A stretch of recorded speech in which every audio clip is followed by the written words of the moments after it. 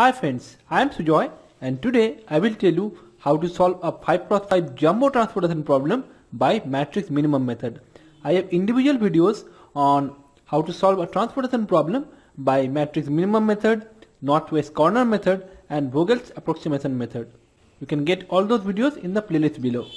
The link to playlist is given in the video description below. So for now, let's solve it.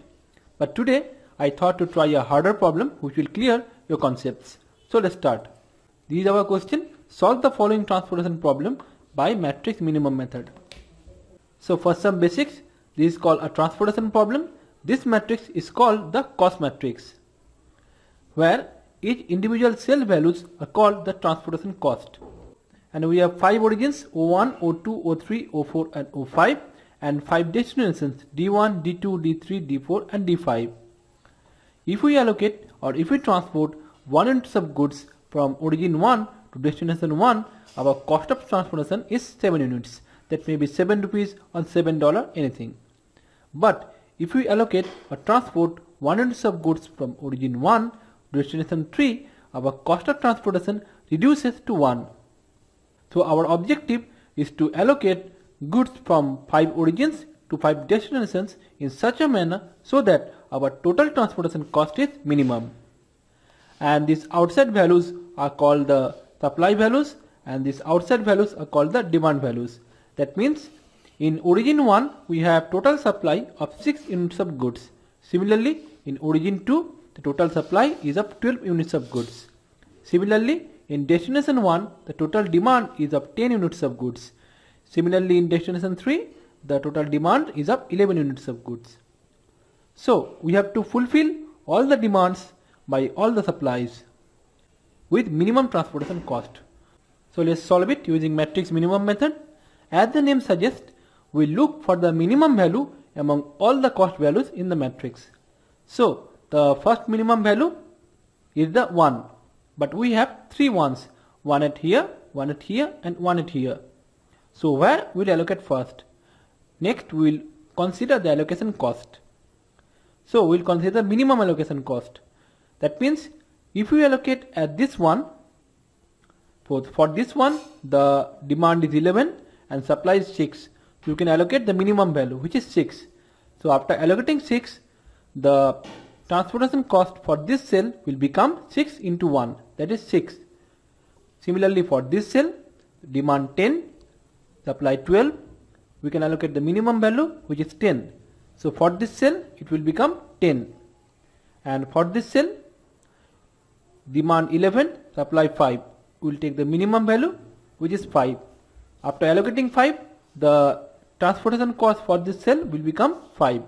So the cost is 5 for this cell, 10 for this cell and 6 for this cell. So 5 is the minimum value and we will allocate to this cell first. So let's allocate it. It becomes 0 and it becomes 6. And since the supply becomes exhausted or 0, we will simply strike through this row, because we can't allocate to any of the cells in this row because the supply itself is exhausted. So next smallest element is again 1 for this question. So for this cell the cost was 6 and for this cell it was 10. So we will continue with this cell. So the demand is 6, supply is 6. So let's allocate the minimum or same value in this case. It will become 0 and it will become 0. So we will cover this row and this column.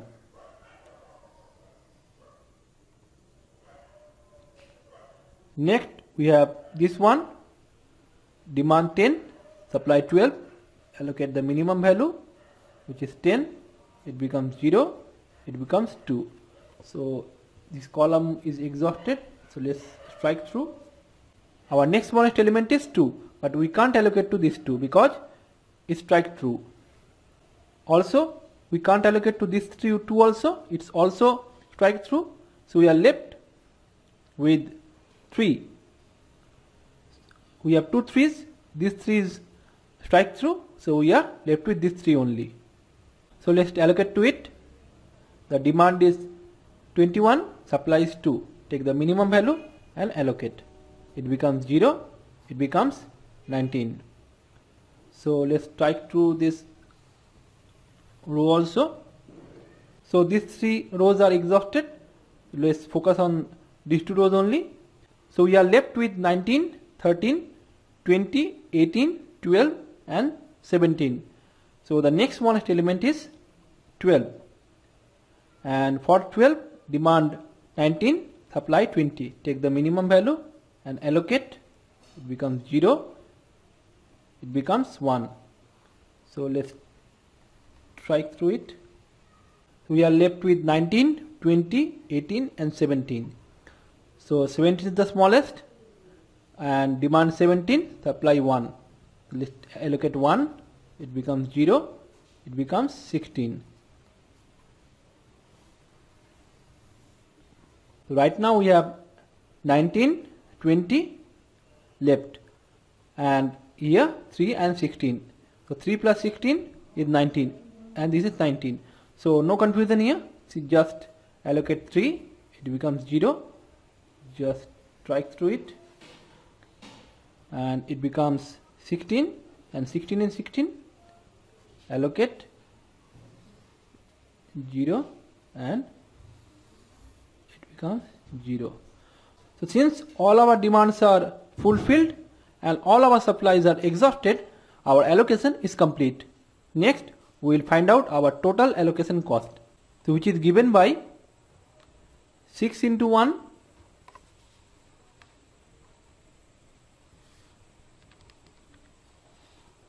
plus 10 into 1,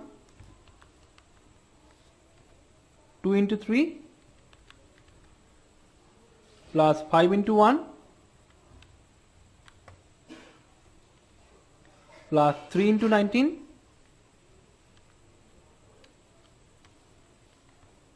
16 into 20 19 into 12